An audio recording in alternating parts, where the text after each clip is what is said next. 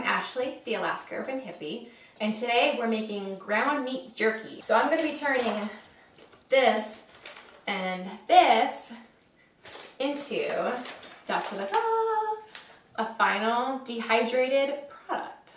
So for this project, here is all of my starting equipment.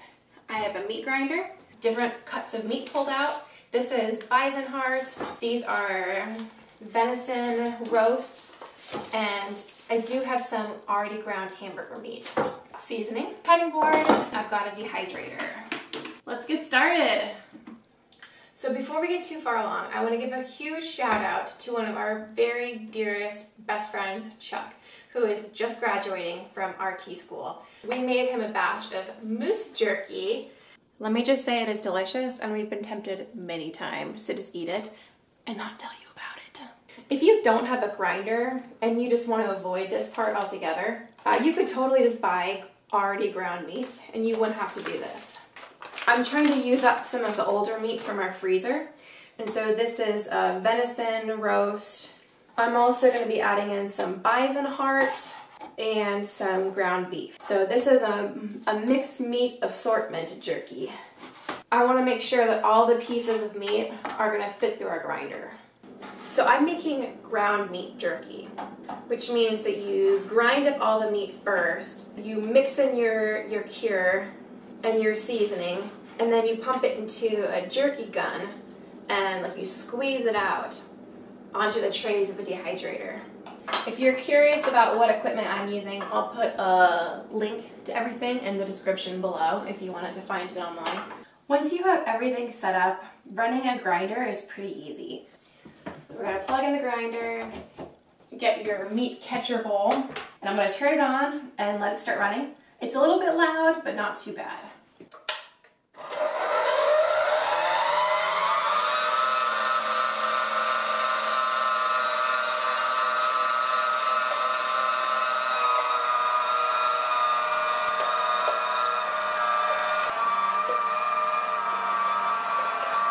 And everyone's familiar with it now, right? It just looks like hamburger, like something you buy from the store. That's why it's always in those little tubes. It's because it came out of a grinder. But this is venison roast, and so now I'm gonna go and do the bison heart, and then I'll dump in the ground beef, and then I will mix everything together by hand. Now I have my fully ground meat, and I need to figure out exactly how much of the seasoning I need to add to it. I'm doing a Mandarin teriyaki. I've portioned out my seasoning, and now you just gotta get in there good. Mix it all up.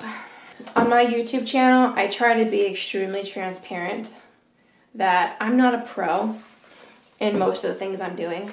I'm just someone who has done a lot of research, and I've stumbled through on my own, but there are absolutely multiple ways to get the same job done. I'm sure there are jerky pros out there who have found shortcuts or more efficient ways to do things, and if that describes you, please, absolutely, leave a comment under the video and help us all out.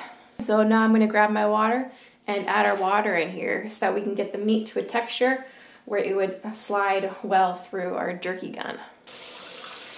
There's 3. You need 3 cups of water for that amount of meat.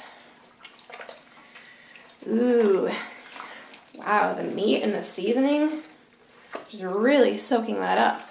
And keep in mind, this is going in a dehydrator, and so you're not diluting the flavor of your meat at all, because all this water is going to be dehydrated back out and evaporated. But if it's not mushy enough, then it won't slide through the jerky gun. Beautiful. Look at that. By the time I finished grounding the meat and mixing in all the seasonings, I looked at the clock and it was like late afternoon. And the last time I did a dehydrated ground meat jerky run, it took about 5-6 hours to dehydrate. So anyway, it's the next day now. I put it in the fridge just to hit pause on the project. And now I'm going to show you how to fill your jerky blaster. See? Jerky blaster. It's a real thing. This is an empty tube. So you're going to be filling this whole barrel with the ground meat mixture. They do say that you want to pack it in pretty well so that you don't end up with air bubbles as you're trying to push out jerky from this barrel.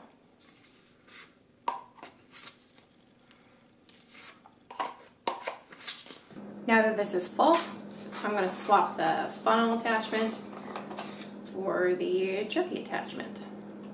I have all of my trays here laid out for the dehydrator. I'm just going to start by making strips.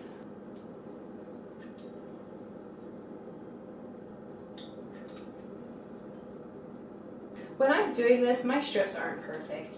I'm just trying to use up as much space on the dehydration trays as possible. I'm going to do a funky one. I'm going to do a circle.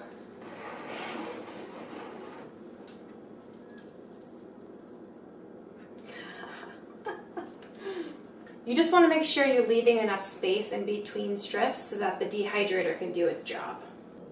You could really make whatever shape you want. Now that all of my trays are full, it's time to put the top on and plug it in. The dehydration process is going to really vary in time. About every hour, I'm going to come in here and I'm going to rotate around the trays. Once all the meat is pretty dry but not quite rock hard, that's when I'm going to pull it off.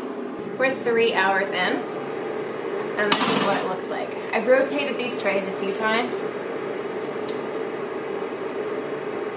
you can see. It ended up taking 6 hours, but now this batch of jerky is done. I made some funky shapes. Now that's how to make homemade ground meat jerky using whatever kind of meat you want. Thanks for watching.